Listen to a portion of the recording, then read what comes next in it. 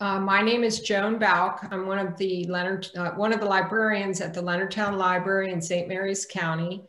And thank you all for signing on. I would like to introduce Dr. James Gibb. A lot of you know him as Jim.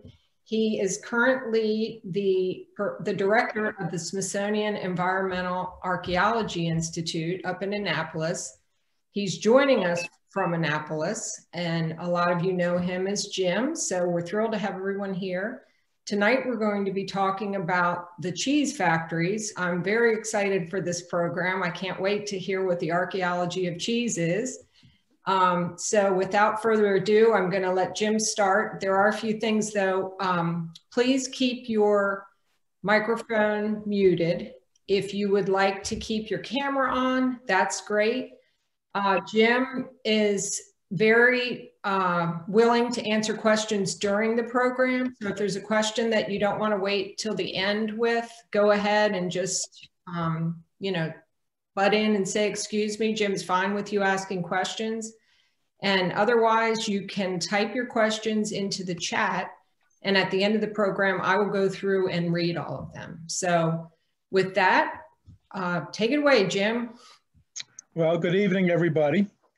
Some of you may actually have picked on this trend of me talking about work that is not unconventional, but sort of out of the mainstream, some of the sites I deal with.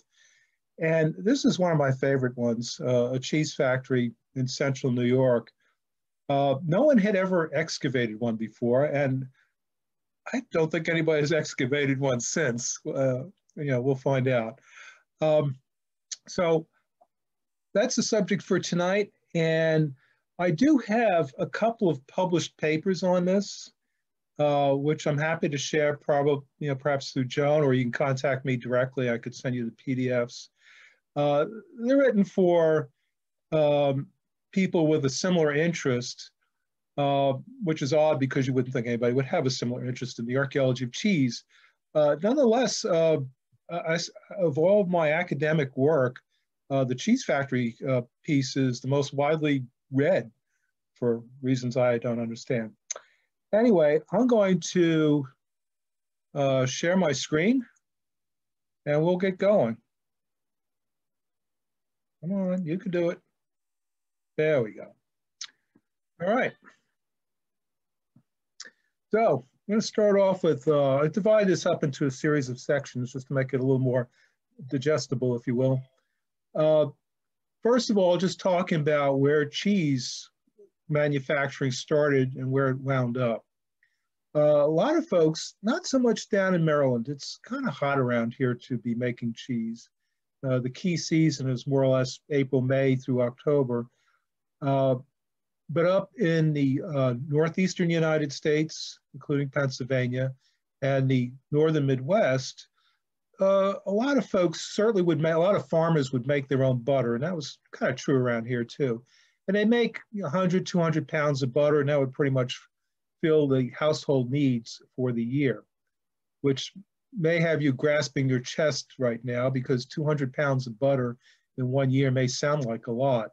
But it wasn't. Butter was used in everything. And some households, cheese making requires a bit more skill and more time. But those households that make cheese would make 400, 500, 600 pounds a year, which would be enough for household use and maybe a little bit to sell. But that started to change. And it changed. The way it changes, you can have 10 cows that you're milking and you can make cheese out of. Just at a household level, but more than that, you really need more people in a bigger facility.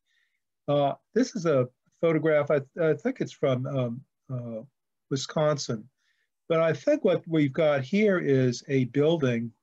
Let me get my pointer going here. This is the cheese factory, and I think this is the house they lived in. So this is a rather small affair. I think this is an early attempt at mass producing cheese using milk provided by neighboring dairy farms. Jim, if you're sharing your slides, I can't see them. I don't know if anybody else can. Can everybody see them? I can see them fine. It's Okay, just you, Ray. I did something stupid, I'm sure. Can you see all of the other I attendees? see everybody, yeah. Why don't you go to the upper right-hand corner where it says view or something like that and turn off all of our images. Maybe that'll help. If not, what I suggest you do is sign out and then sign back in again. I don't know what else to do. Okay. All right. Don't worry about me. I'll figure it out. Okay. If you sign out, Ray, I'll let you back in. Don't. So anyway, this is what's going on between the early 1850s and up to just a little past the Civil War. Cheese factories really didn't exist prior to the 1840s, and they were very few and far between up through the late 1850s. But right around 1860, 1861, a movement started where an entrepreneur would hire a cheesemaker, sometimes a woman, sometimes a man, somebody experienced in making cheese. And by the way, for the most part, we're talking about cheddar, not the other cheeses. So they get somebody who knows what they're doing. They hire a couple of people to help out. And then what they do is they get a bunch of farmers, neighboring farmers, to deliver their milk every day or every couple of days, make the cheese, and then when that's done, they give the cheese back to the farmers, keeping a certain percent for themselves, and then they ship the stuff off to usually urban markets along the East Coast. So you can see here in this graph, it just rockets, a huge spike. And mind you, this graph just shows you new factories each year. Doesn't tell you how many factories are actually in operation. Joan, Ray's trying to get in. I don't think I can. Oh, I guess I can admit him. So this doesn't tell us how many cheese factories in operation. By 1870, I think there was something like 1,700 cheese factories across just the state of New York. So it became quite an industry. What prompted it? Partly the Civil War, where they needed food that would preserve, and cheese, cheddar cheese, preserves fairly well. But also in England and throughout Great Britain, there was a drought, a bit of a famine, and also a change in the gold standard. So all of a sudden, cheese became a very remunerative export to the UK. There are probably other things involved too, I won't go into. And look at this graph here. I won't show you a lot of graphs, but you could see 1850s, 1859, 1860, 1861, all of a sudden cheese export, tons of cheese. Even during the Civil War, when you think we'd be using this for our soldiers, just starts shooting up and just rockets in the 1870s. So there's clearly a demand for the product. And why all this is interesting is that so much of certainly central New York State, but also other states started remolding their economies, focusing on dairy cattle and fodder for dairy cattle to produce milk for these cheese factories, putting all of their eggs in the proverbial one basket. This map shows in 1849 where cheese is being produced in the household. This is farm cheese. This is not factory cheese. And you can see here in New York, you know, really got hot spots over here in Western New York, Central New York, which includes the area I'm going to be talking about this evening, and then up in the northern part of the state, around Watertown and such places, and of course along the Hudson River too. And each of those dots represents 10,000 pounds, you know, 5 tons of cheese. But that's small compared to what the factory started making 20 years later. And these factories, you know, they're small. This is actually, well, it was a relatively new one when I visited about, I don't know, 35 years ago. And this is actually probably a mill, a grist mill, that was converted into a cheese factory. I don't remember where it is in Vermont, except that it's right across the road from where the Calvin Coolidge homestead is. But I got an opportunity. One of the employees toured me around the building, and then her boss came in. He wasn't happy. Anyway, here we got New York cheese factories in 1899, and you can still see the same concentration: Western New York, Central New York, and up in the Watertown area, and a little and pretty negligible along the Hudson River. And the thing is, this is not even at the apex of cheese factories, which was probably about 10 years earlier. At this point, it's actually a bit of a decline, but it's 50 years from the last map. And then here's New York cheese factories 50 years after that. Rapid decline. So you can see we start out with home production, then these small factories, and then those small factories are around for less than half a century. And pretty much they all disappear. You could still see some of these if you know what you're looking for driving around central New York. Not only do we have growth in cheese factories, but all of a sudden we get these companies that started producing stuff as suppliers for cheese factories. So for instance, this Hanson scale on the right, those were produced specifically for the dairy industry. And as you'll see as I go through and talk about how we make, how cheddar cheese is made, you can see there's all kinds of implements that are needed: thermometers, large vats, metal vats, cream separators, all sorts of equipment. So there are companies that just sort of mushroomed, especially in Rome and Utica, New York, providing these materials to local cheesemakers. All right, making cheese. This is the best part. How do you make cheddar cheese? I was very fortunate when doing this work, when excavating this cheese factory, to have found in Harper's New Monthly Magazine, 1874, 1875, I don't recall the date offhand, but there was actually an extended article on how you make cheese. And the next several illustrations come from that, those articles. If you go into any decent university research library, they have these things on the shelves. It wasn't a special order. So here we have a farm boy delivering milk to a cheese factory.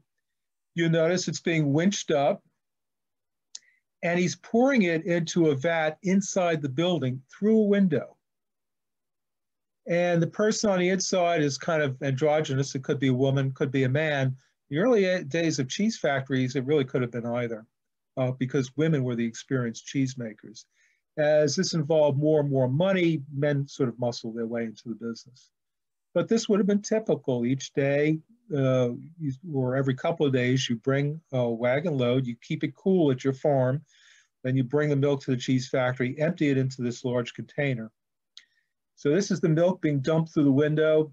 The scale is probably a little off. Nobody can lift a bucket that big. But they're pouring it into this large bin that's sitting on a scale, which also became a big industry at the time. Fairbanks scales up in Vermont, New Hampshire, Hobart, I think in Ohio. So they're pouring it in. What they're doing is they're weighing the milk. Milk is not measured by volume. It's measured by weight, because you could easily put a lot of water in your milk to increase the volume. But when you weigh it, you'd realize that, clearly this milk has been watered down. And in fact, a number of tests were developed to measure butterfat in milk and also make sure it wasn't adulterated. Obviously, putting water in milk is not going to make cheese. And that's what the fellow on the left is doing. I think this is, he's testing butterfat content with probably a Babcock butter tester. So the stuff is weighed, and they write down how much the farmer brought in, and then it's conveyed to another room. And notice these rooms are kept separate and really tight. There are not a lot of doors, and even the windows are let in light, but probably was seldom open. With dairy products, milk really absorbs odors. And it's easy to get dirt in. So what you want to do is keep these places immaculately clean and avoid odors. You wouldn't, for instance, have a cheese factory next to a pig farm. That would be disastrous. So the milk is conveyed to these large vats here. And into these vats, they'll warm the milk, and then they will put in a little bit of what's called rennet. It's an enzyme. And this enzyme comes from the linings of calf stomachs. So when a calf is butchered, they save the stomach lining, they dry it out, and then I imagine they crush up and add it to a little bit of water or whatever before putting it in. And that enzyme causes the curds to form. And it releases the fats and proteins from the lactose, from the whey.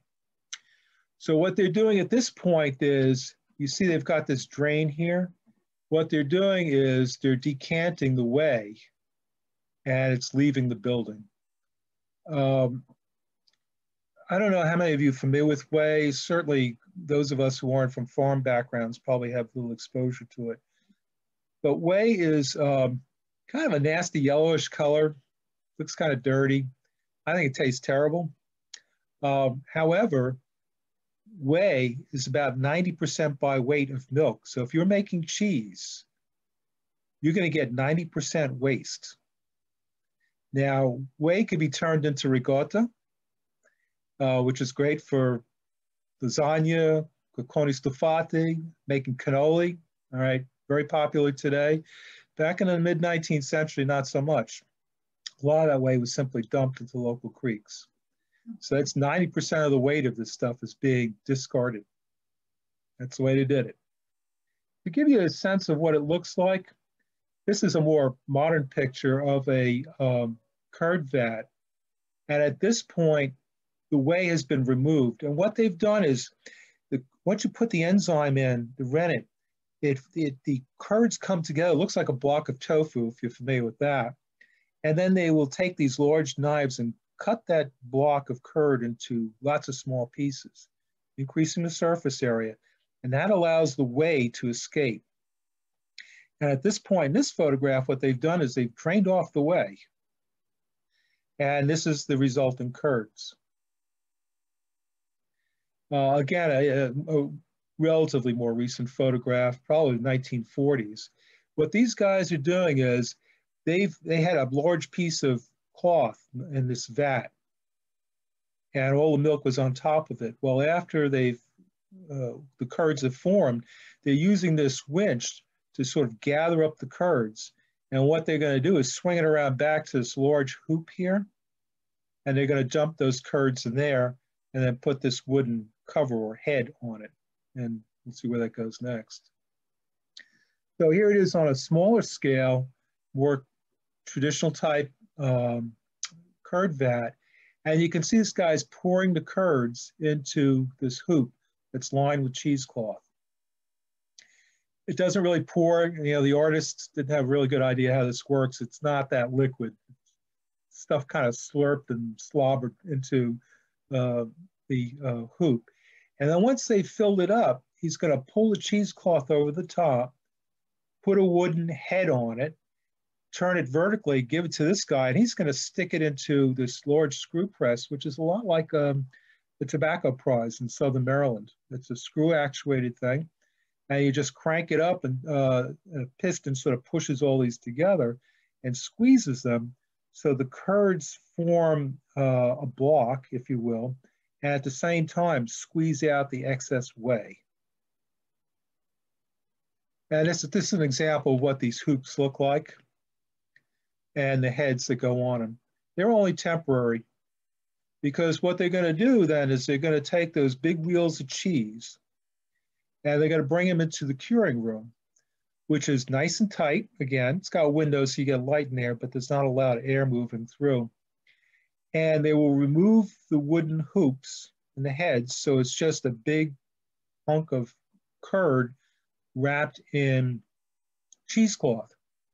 And then what they'll do every day is they'll wipe off the whey that sort of sweats out of it, and they'll flip it over, each wheel, wipe it again, and the next day they'll do the same thing. So the cheese is aging, partly by expressing whey and partly through the action of the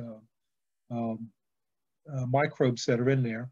And they'll keep doing this for maybe 6 months until you get a nice piece of cheddar cheese. Then these wheels are covered with wax and they're shipped off. They withstand transportation quite nicely. And most of it gets shipped to urban markets. If you go up to New England, you can still go into supermarkets and get it must be a couple pound wheels of cheese covered in black plastic. It really is the best. It's still covered in plastic, so when you remove that plastic, the cheese is fresh. Unlike the stuff you buy in the store that's all been chopped up and tends to dry out, and the shredded cheese dries out. If you can find a wheel of cheese covered in plastic like this, you're going to have some good cheese. So let's get back, to the actual site that my colleagues and I excavated back in, I think, around 1987. It's in a place called Columbus Center, and I'll show you where that is in a moment. And I've just provided a brief history of who ran this place. It was a couple of partners named Nicholas Richer and Henry Holmes, of which you'll hear more in a moment. Then Henry Holmes dropped out of the partnership and George Whitmore joined. And then the pair of them sold to basically the Sage family. And they ended up just closing the place in 1904. But it was around for 40 years. Each of these cheesemakers, these partnerships, when they wanted to expand production, they didn't make the factory bigger. There was no point because they were already bringing in all the milk that could be readily transported in the course of a day. So if you were more than, say, 2.5 miles from a cheese factory, you weren't going to be bringing your milk in. It was just too far. So what these guys did to expand production was they'd simply buy up neighboring cheese factories. And that did create a problem that I'll get to in a few minutes. So here's the area we're talking about. New York State is here. Shenango County is more or less in the center of New York State, and Columbus Center is a little village up in the northeast corner of it. For those of you who don't know the area, it's very different from around here. Every couple of miles on the road, you'll find a hamlet. Every 5 miles or so, you'll find a little town. Quite charming places as a rule, not the kind of rural setting that we had down here. Here we have an 1855 map of Columbus, and the area in question where this factory is right here, but it didn't exist in 1855, so it doesn't show up on the map. What we have on the other side of the creek is a tannery. The two of them would not coincide. You cannot have any kind of dairy operation near a tannery because tanneries smell really, really bad. But I circled a couple of other things on here. Whitmore up here, house of Nicholas Richer over here, and a Holmes, actually a couple more Richers around in Holmes's, but you can see the original partners in this operation were all local. They were neighbors, they knew one another. This is not a case of outside capital coming in. In 1875, we have a map of Columbus, zoomed out a little bit. And here the cheese factory actually shows up. It's hard to see here because we have a mill pond, but it says cheese fact right here. That's the cheese factory on the left side of Center Brook. And here's the town of Columbus. I have a detailed, close-up view of that so you could see it a little bit better. So this is the kind of setting we're dealing with.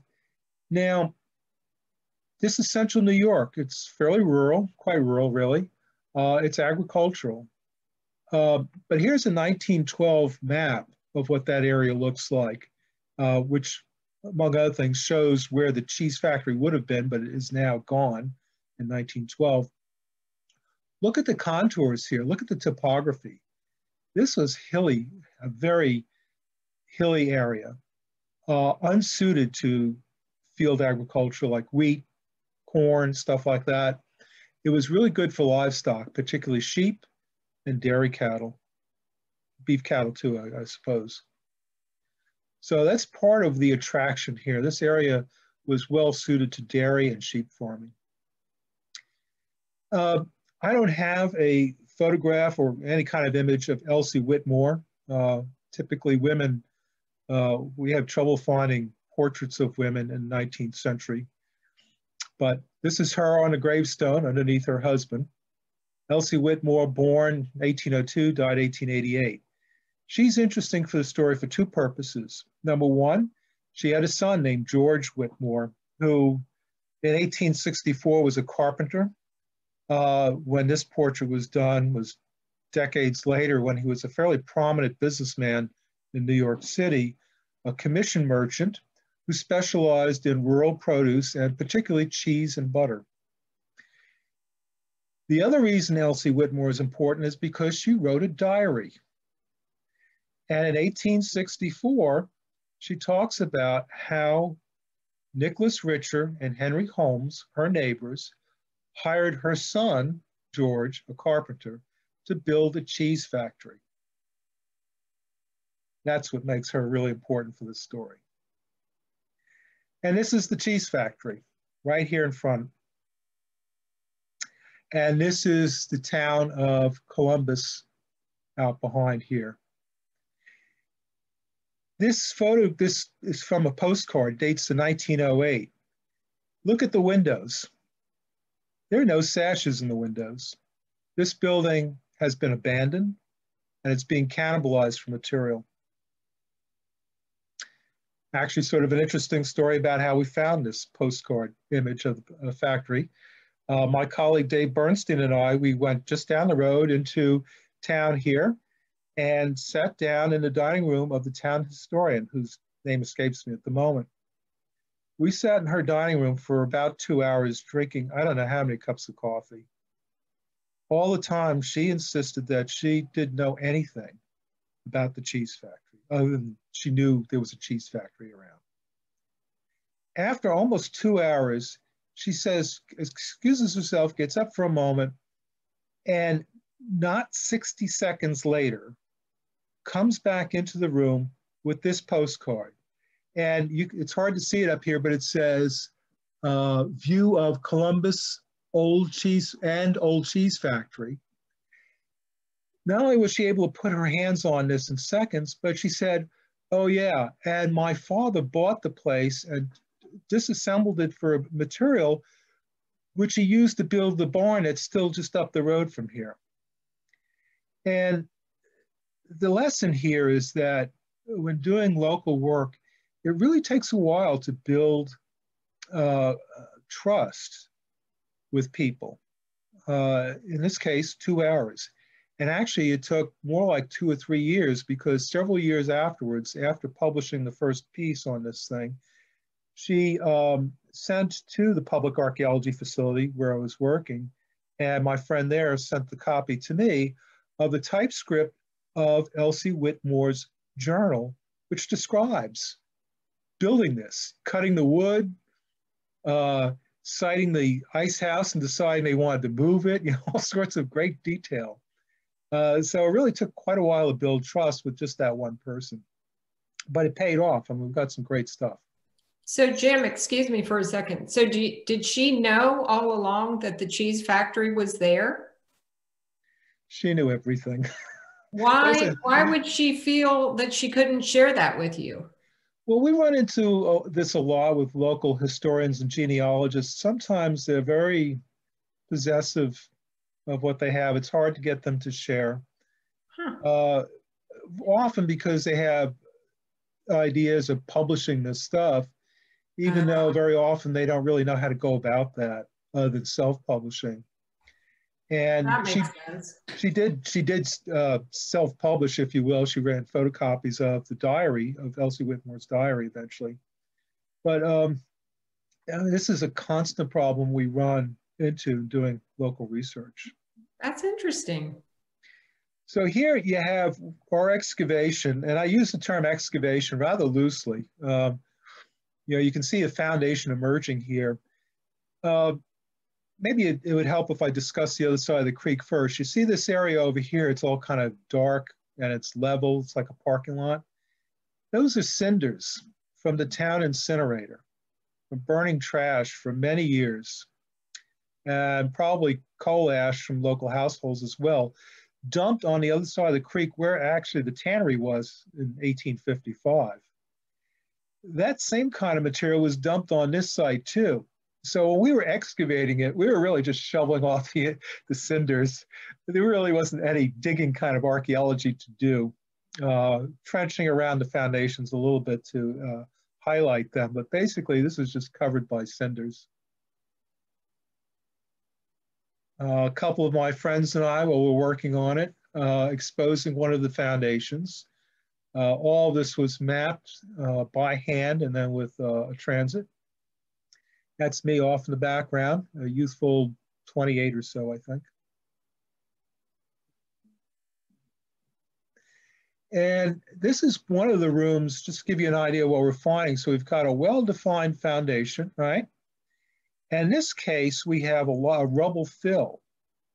No cellar or anything, just rubble fill. And if you look at the sides of the excavation, you can see we didn't really excavate anything. We just pulled back the grass. This is more like weeding than it is archaeological excavation. And this part, at this point, we've exposed just a part of this particular room. We also found, you can see on the left, this terracotta pipe, which continues in the image on the right-hand side. And there's a elbow joint, and it's fixed in the ground with a bunch of concrete. And so the pipes extended from there, out of that room, across another room, and we never found the end, but presumably it led out to Center Brook, the creek. This is for the whey. All the 90% of weight of milk brought to this place was whey, and it was simply drained out of the facility and into the local creek. This is a practice that continued with larger, more modern factories through the 1960s.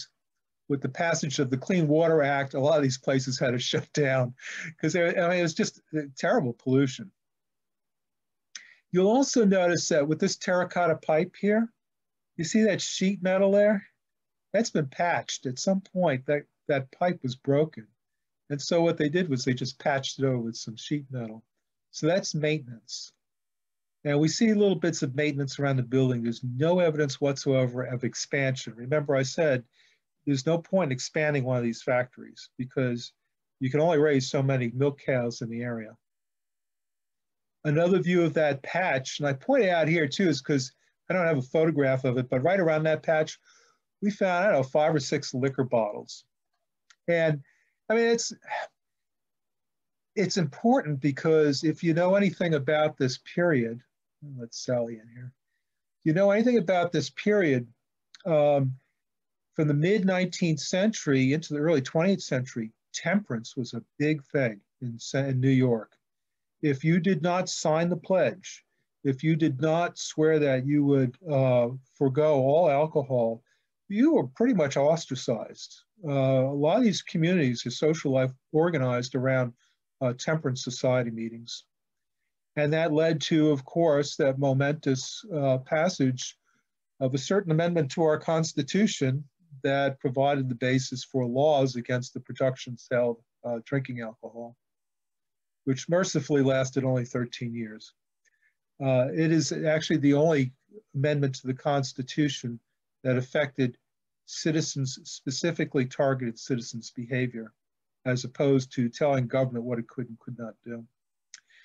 The image on the left is a water pipe, and you can see a fixture at one end. So obviously they need water here.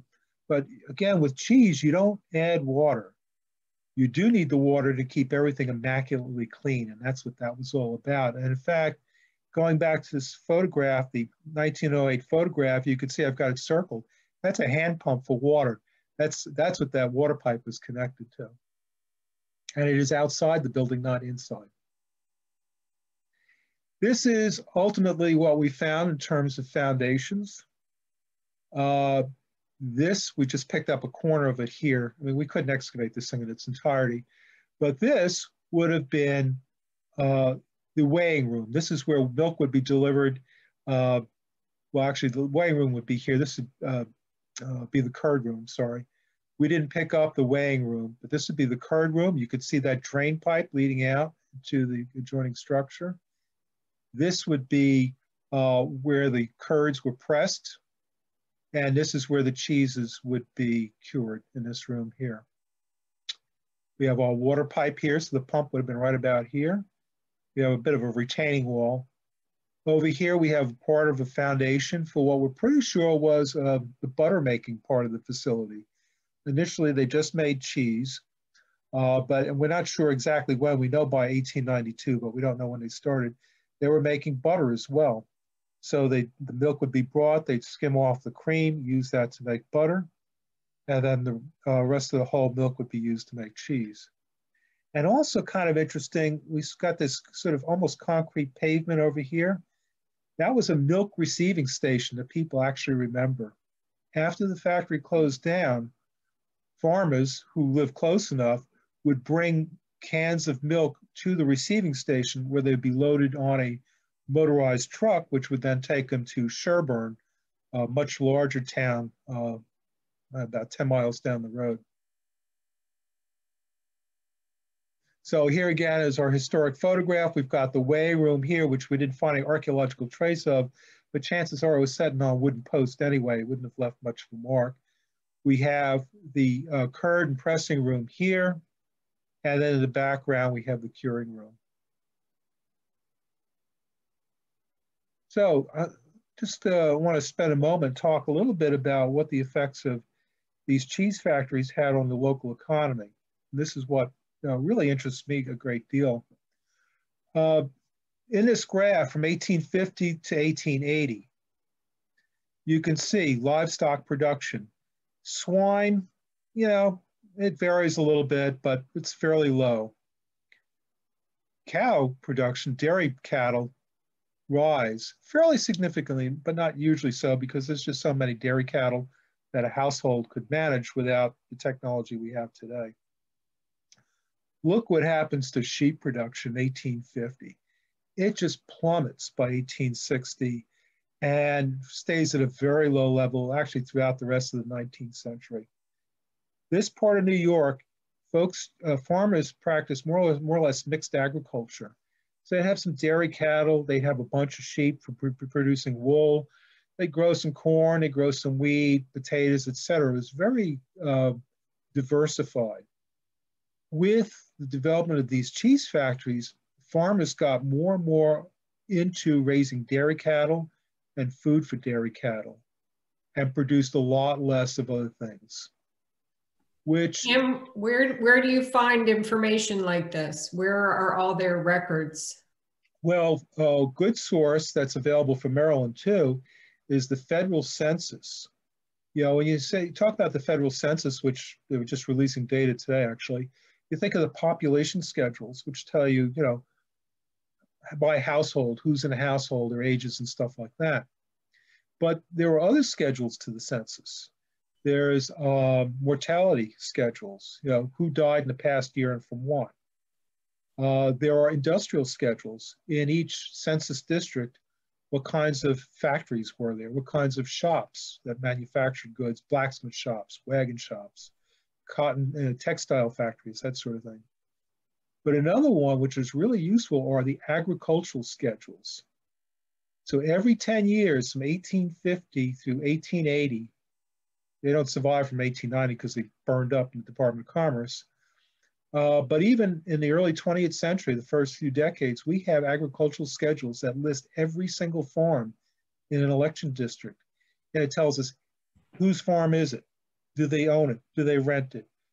How many acres improved? How many acres unimproved? How many dairy cattle? How many bushels of wheat did they harvest? All this information is fabulous. The neat thing about the state of New York is they did their own census on the odd years, every fifth year. So 1815, I think is the earliest. But with the agricultural data from maybe 1845, but certainly 1855, 65, 75, and 85.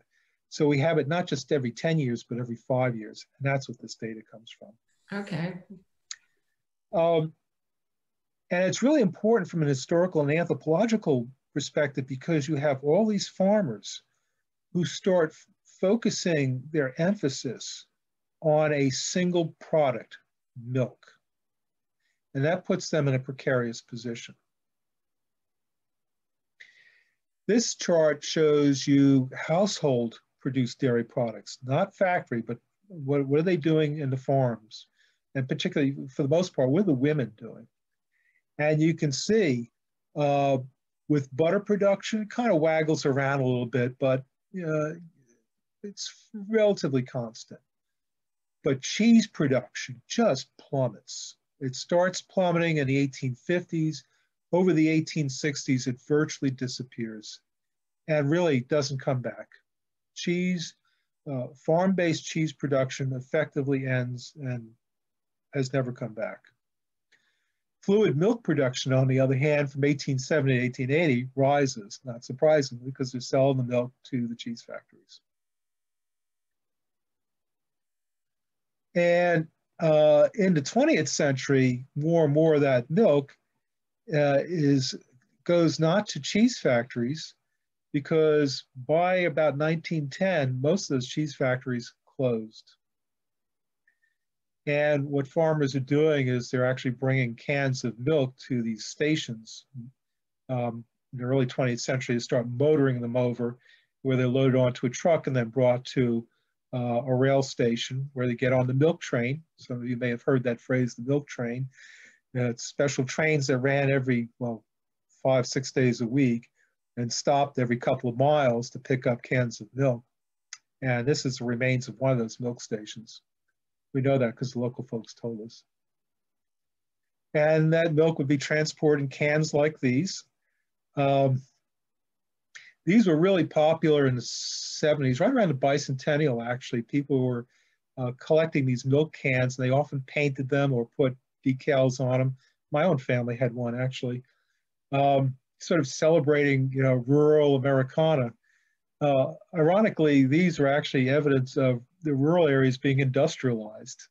They really involved in industrial milk production, shipping it out in cans before cheese factories developed, and certainly before fluid milk was being shipped out of the area. These would not have been needed. I'll talk just very briefly about design. I don't want to really get back to what's happened to these cheese factories. So here's our Columbus Center one. This is one in Wisconsin, and you'll notice it's set up pretty much the same way. You have this winch over here that lifts milk out of wagons and allows you to easily pour it into a vat on the other side through a window. This place has doors. It has other windows that are open, and cattywampus in this case here. By and large, this room and the rest of the factory would be closed up pretty tight because, again, you want to keep out odors. You want to keep out dirt and dust. Remember, these aren't paved roads. So dust is a real problem. So they really did their best to sort of keep that out by keeping these buildings very tight. And another example from the same region again. At one end, they have the winch and an open window. This place has even fewer windows here indoors. And then this would be the rest of the factory here. There isn't a problem with having doors and windows. It's a matter of keeping them tight and keeping them closed when at critical periods when that milk is being processed. And the last one, which looked a lot like the previous one, again, a winch out here, basically curd room, and then presumably this is where the cheeses will be cured. Farmers just bring their milk in on wagons. Okay, the decline, 1890s to 1910s. Don't read this, I'll read it to you. This is a quotation from the Secretary of the Utica Board of Trade, Utica's in central New York, Benjamin Gilbert. I quote, "In the valleys of Stockbridge and Shenango, I could tell you of a dozen factories which 2 years ago, that is around 1896, produced from 1/2 to a ton per day, but which the railroad companies have bought up, turned the key in the door, and have said to the dairymen, bring your milk to the station. We are not going to run this factory," end quote. Remember when I was talking about the partnerships, when they wanted to expand production or increase product, what they did was they simply bought up more cheese factories. So a lot of these cheese factories were in the hands of relatively few people. It was an easy thing for the railroads to come along and then buy up those chains of cheese factories and just close them, shut them down. And the reason they were doing this is they wanted to ship the milk to large urban markets, for which they would charge whatever rates they damn well pleased. This was a sore point with a lot of people, a lot of farmers. Now, the problem with bringing fluid milk to the railroad station is that, these aren't bus stops. Railroad stations, you have to be somewhere along the railroad line. If you were more than 2.5, maybe 3 miles from a railroad station, you couldn't bring your milk. You couldn't justify the cost, the time it would take, and also the milk might spoil on the way. It had to stay fresh. What that meant was that dairy farms throughout central New York went belly up. They closed. When I was doing this work in the late 80s, you could drive through Shenango County for miles and see little more than the occasional trailer, house trailer here and there. The whole area had largely depopulated and had remained so for more than 3/4 of a century. If you went into the woods, and there are lots of woods, this area used to be all open, it was all pasture land. In the late 1980s, it was all forested. If you went into the woods, you could be walking along and all of a sudden see what's clearly an erosion gully. And you look at it, you go, in the middle of the woods, why the hell do we have an erosional gully? And the reason being because nearly a century earlier, it wasn't the woods, it was open pasture land. And so the use of pasture has preserved, it's left an imprint on the landscape in those erosional gullies. But the upshot of all this is that the railroads doing what they did, using local families as their way in, because again, those local families bought up all these cheese factories, they controlled them. It was easy for the railroad to come in, buy them out. They basically put a lot of people out of work, and a lot of central New York were depopulated. A lot of those folks either moved to big cities or they moved west, to the upper Midwest and beyond, to continue in farming. But the action of these corporations had an incredible effect on an entire population. Well, Jim, where were people getting their cheese then? This image right here shows you that.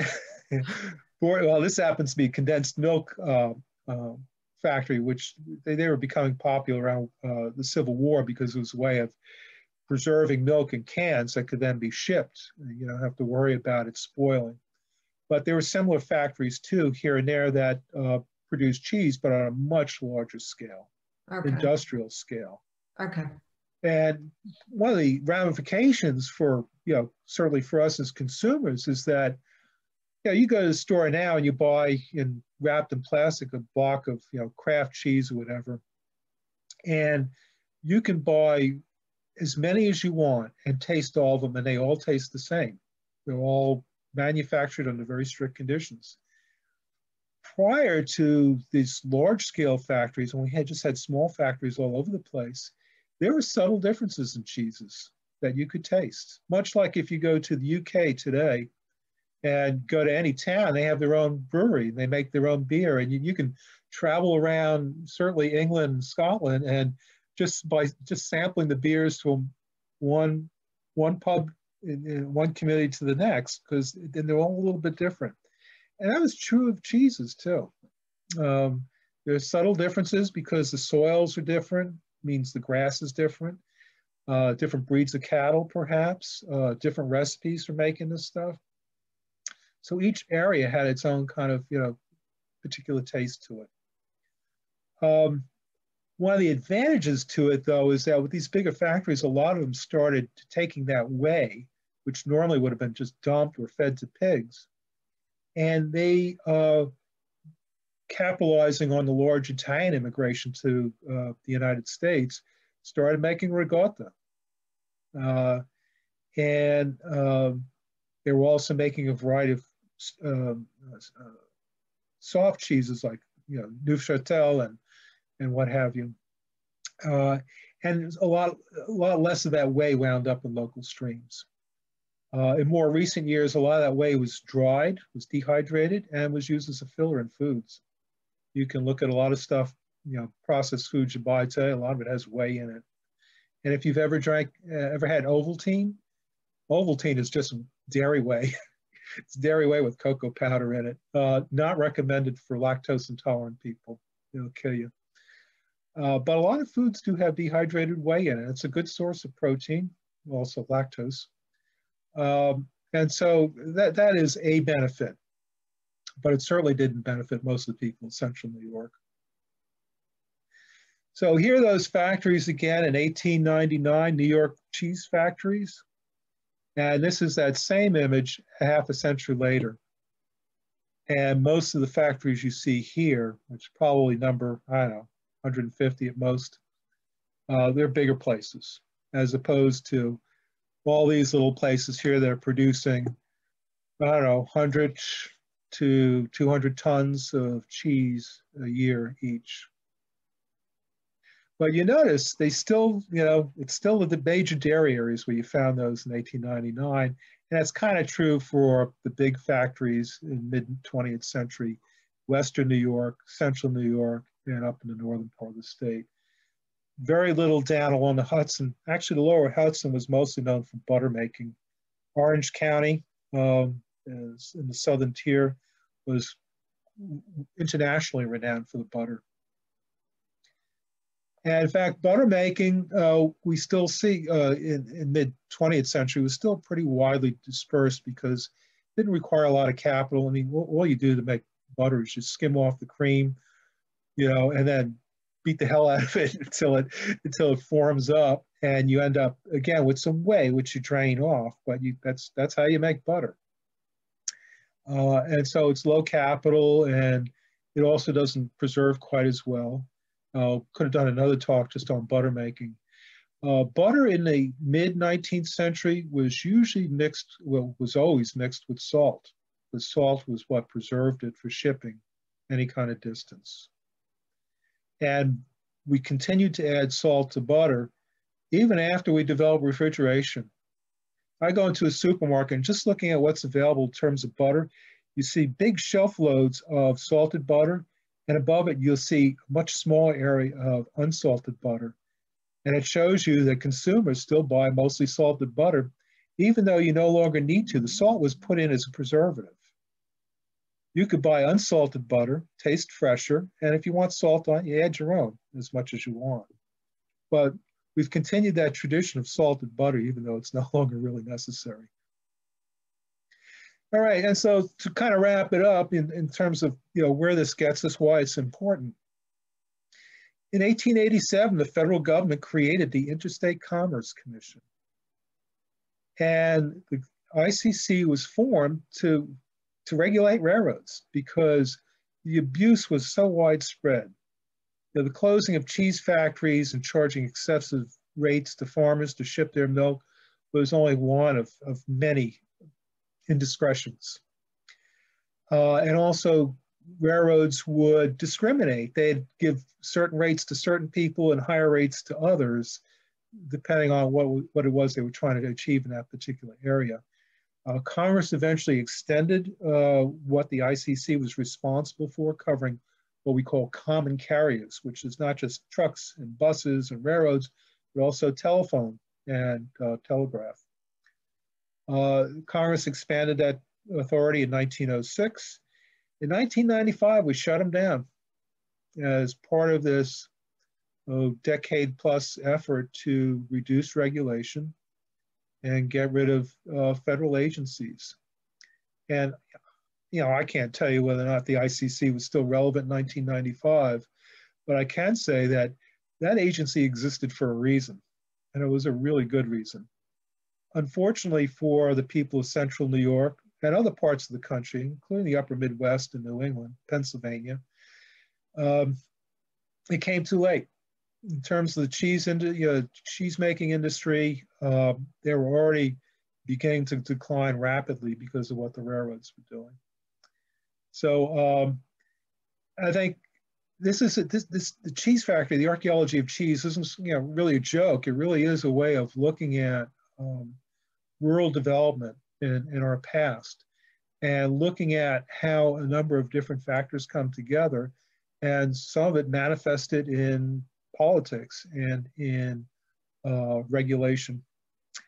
But again, if you drive, I haven't been up there in years, but if you drive through Shenango County and large parts of central New York, these are areas that were almost entirely deforested for the dairy industry.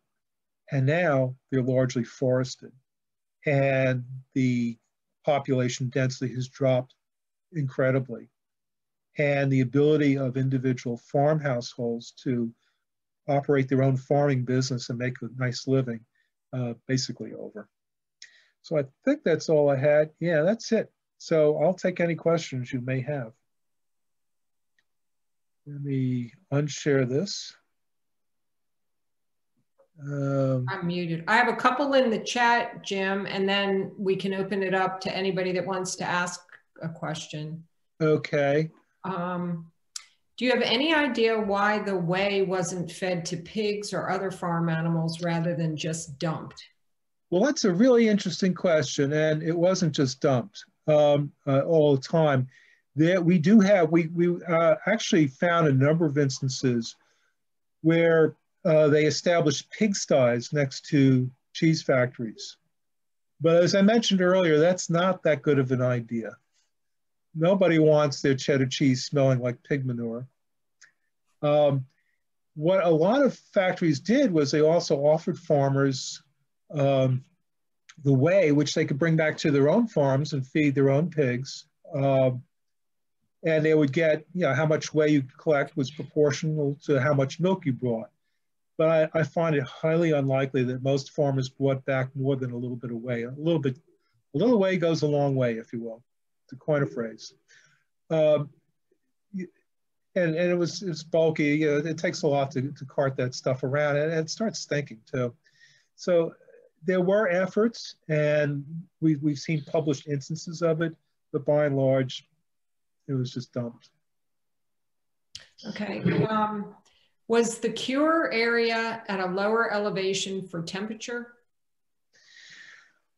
What they were doing and what we saw, it's not, as far as I know, elevation doesn't have a lot to do with it. Although I suppose putting it up higher, having a higher building with multiple stories and putting them upstairs probably isn't that great of an idea because it'd be warmer up there. But what we found at the Columbus Center Cheese Factory is, you remember I showed you a picture of the foundation and then all the rock rubble fill within.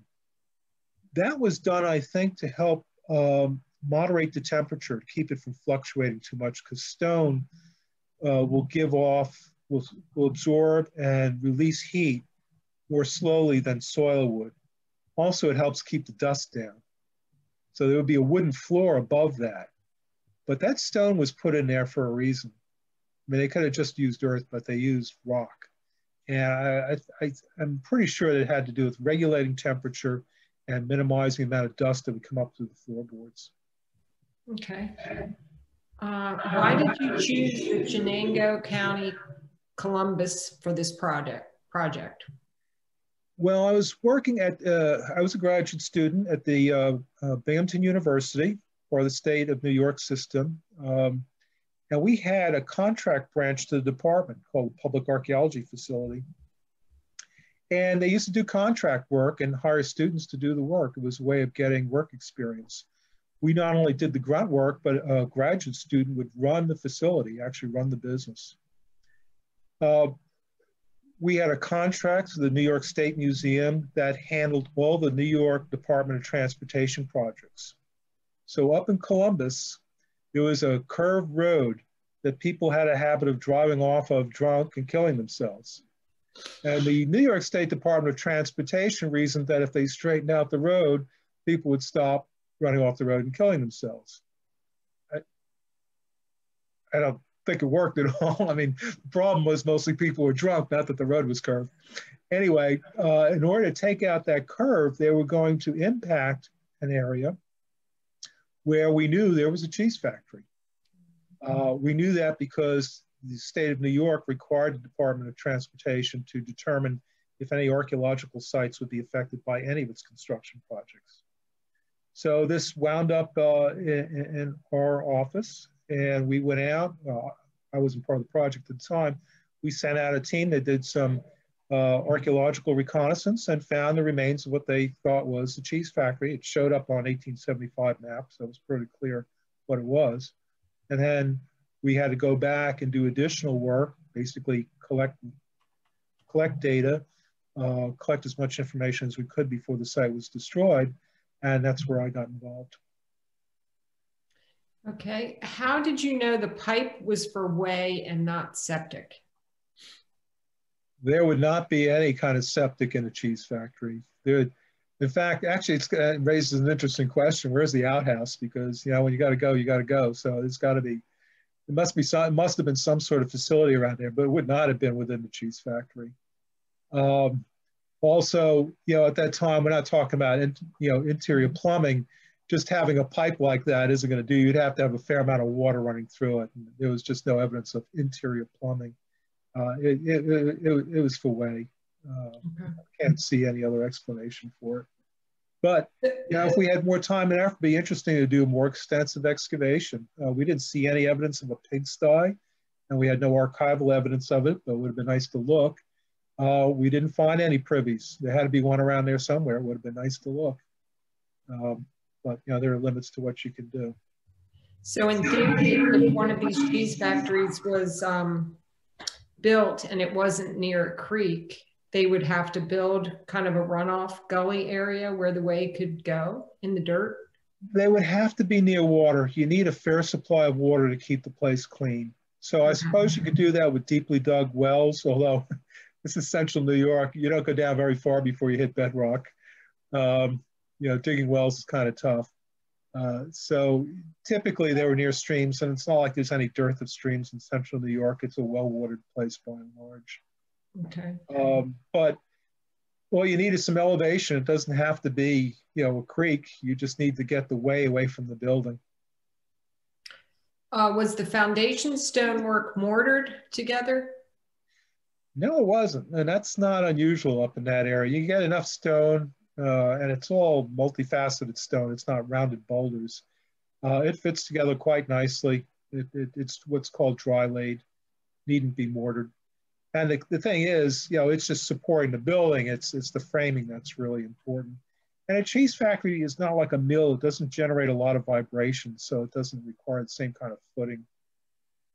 But in that part of central New York, stone's not hard to come by. I know I've broken a few shovels on it. Yeah, one of the interesting things I noted in that one map you had from, I guess it was the 1850s, 1860s, showing the density of farm cheese production, really outlines nicely the Tug Plateau area up there, which was not a very good area for production. It just seemed interesting that you could really see that outline there.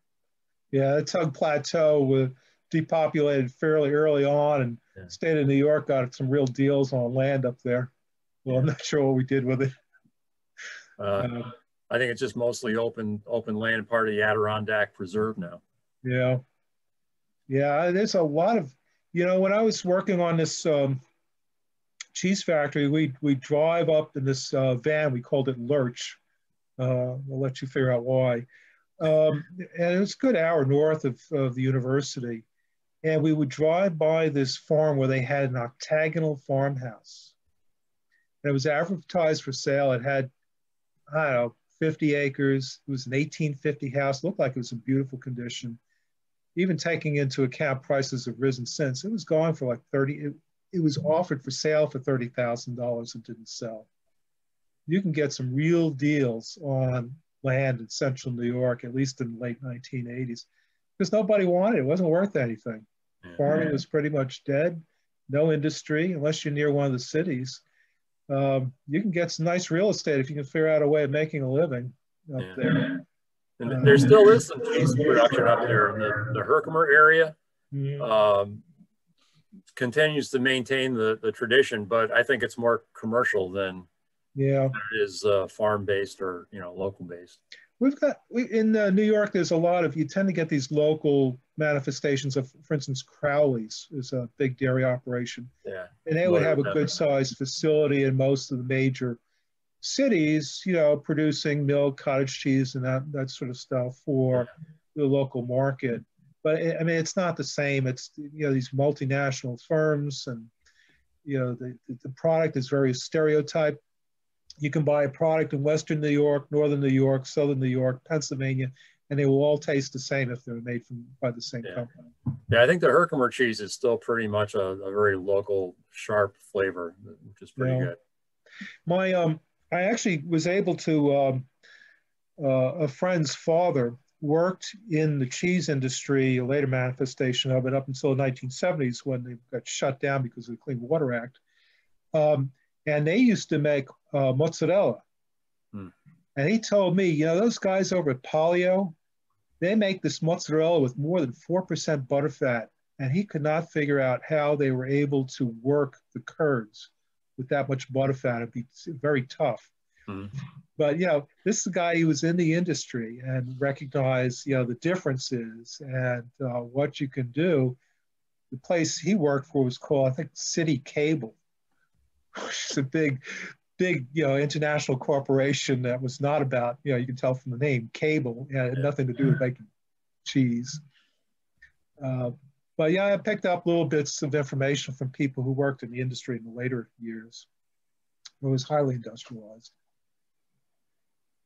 Do you think it was just in New York that these cheese factories were built?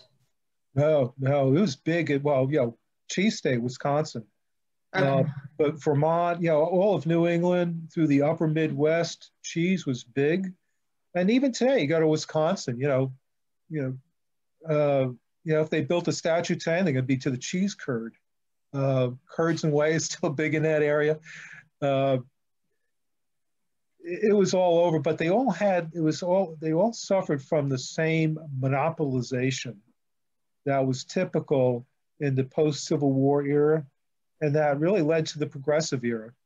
From the 1890s up until World War I, progressive politics were very big.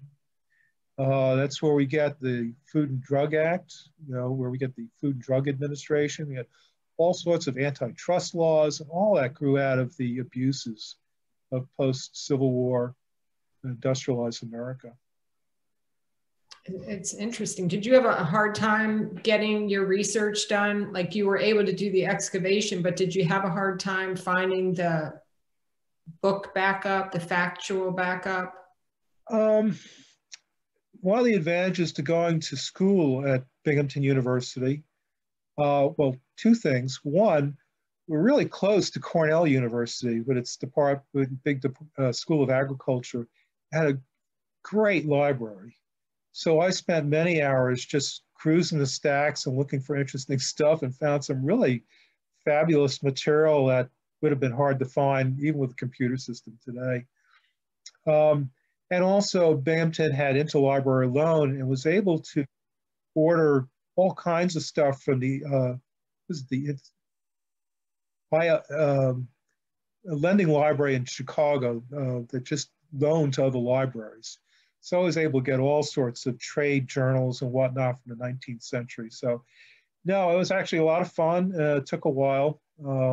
That's why we did the report fairly quickly after finishing the work, but the publication was several years before we actually published something in an academic journal. Well, it's nice to be able to see those charts, you know, to see the factual information. Oh, those are simple charts. You should see some of the data we have. It's really quite, Ray, I think, has seen some manifestations of it. It's pretty, we use some fairly sophisticated statistical techniques, mostly at looking at, with the follow-up journal article on the effects of the industry on farms, local farms.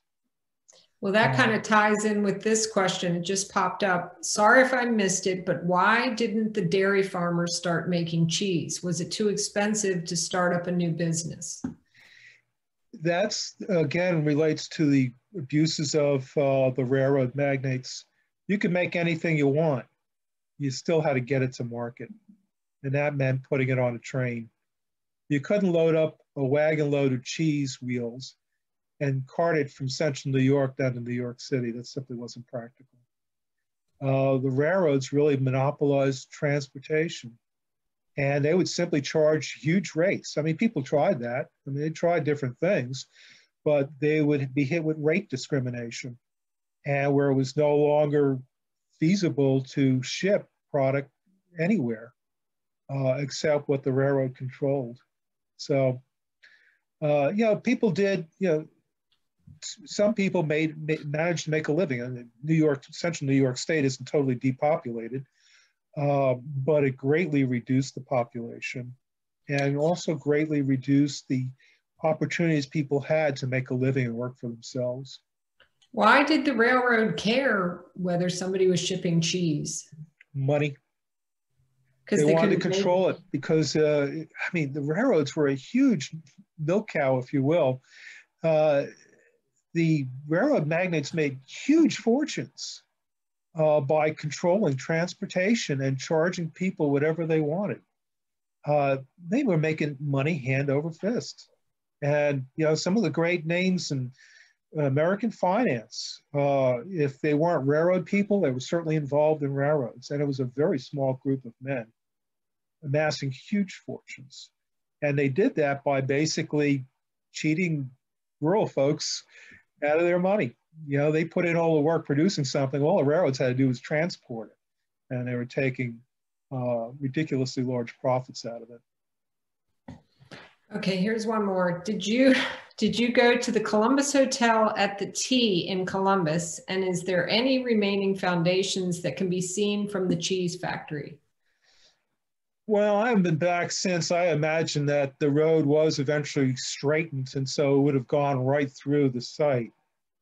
I don't remember the town itself very much. I mean, I wasn't up there to sightsee. I was up there to dig. Yeah, we drove through town a couple of times, but we didn't spend any real time there. And, so you haven't been back since then? No, I haven't been back. So, you know, whenever we did this was probably 87, 88. No, it would have been 86, 87. And we didn't spend that much time up there. We did all this probably in about 2 weeks, I'd say. Would have been nice to spend some time up there. To tell you the truth, a lot of the folks weren't that friendly. Because they, you know, we get these folks, you know, a couple of guys driving by in their pickup truck, and you know, why is the government wasting money on this sort of stuff? And then we find out that they actually both work for the town, doing road work, so they're, you know, basically on a public dole just as much as we were. Mm-hmm. Yeah, and like I said, our town historian, who should have had a great deal of interest in what we were doing, was very reticent to share. That I find that very interesting. And did she ask you to give her your report when you were finished? Did she say, I want to see what you write or anything? We offered right up front. We always do that, even today. I mean, that's just, you know, we're happy to share these reports with folks so that, you know, it gets a little bit out of it. But that, you know, that didn't do it. And as I said, getting the diary from her took several years afterwards too. She knew about it. And, you know, it's one thing to say, well, I have this stuff, but I'm not willing to share it because I'm working on it right now. Mm-hmm. She said she didn't have it. She didn't know the stuff. She didn't know anything about the cheese factory. Wow. And that's, but that's not unusual. I've run into that a lot over the years, in Maryland too. Mm-hmm. That's interesting. Well, I think we have all the questions that have been typed up in the chat. Does anybody else have anything that they would like to ask Jim before we sign off? Jim, I think that might be everything. I wanted to let everybody know we also have another program with you next month in May, which is coming up very quickly. May 24th, we have a program called Run of the Mill. And that will be a Monday evening at 7 o'clock. And I will include the registration link for that when I send out the follow-up email for this program. So if no one else has any questions, I guess we'll wrap it up. The mill talk will focus on Maryland.